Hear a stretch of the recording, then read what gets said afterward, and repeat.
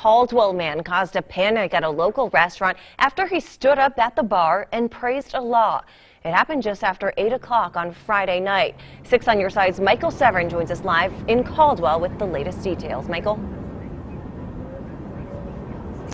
Karen, I was here late last night speaking to witnesses and was back here again today confirming the facts with police. Witnesses tell us they were worried that the man had a gun, possibly even a bomb. But police say there is no threat to the community. The man was just drunk.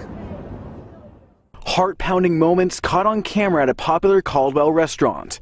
Police say this man, 21-year-old Romanzo Bell of Caldwell, stood up at the bar and praised Allah. I'm sure people felt there was a threat at the time. If I was in there eating with my family and something like that happened, I would definitely feel threatened, but there is no threat to the community. Panic quickly set in as patrons rushed outside fearing the worst. The staff of the Horsewood restaurant subdued Bell and brought him outside. They literally left every single thing behind. There were purses hanging on chairs. There were cell phones sitting on tables. Authorities say they received multiple 911 calls saying the man had a gun and possibly a bomb in his backpack. The bartender who tackled Bell says he grabbed the backpack and threw it down a nearby alley. I grabbed the backpack and then I run it as far as I can out to this alley, and then everybody's telling me, throw the bag, like don't carry it, you know, but I'm trying to get it as far away as I possibly can. You know, better me than 100 people.